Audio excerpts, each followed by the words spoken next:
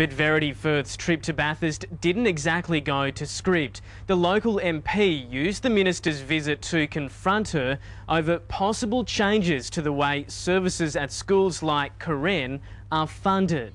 The state government gives a parents group money to employ therapists at Carenne, but Verity Firth's department is reviewing that funding model. On behalf of the Carenne Support group, saying to the Minister, look hard at the scheme they've been using here because it does get best value for dollar.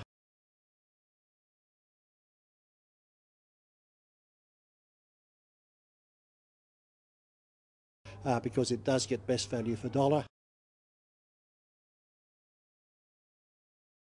Because it does get best value for dollar. Because it does get best value for dollar. Because it does get best value for dollar.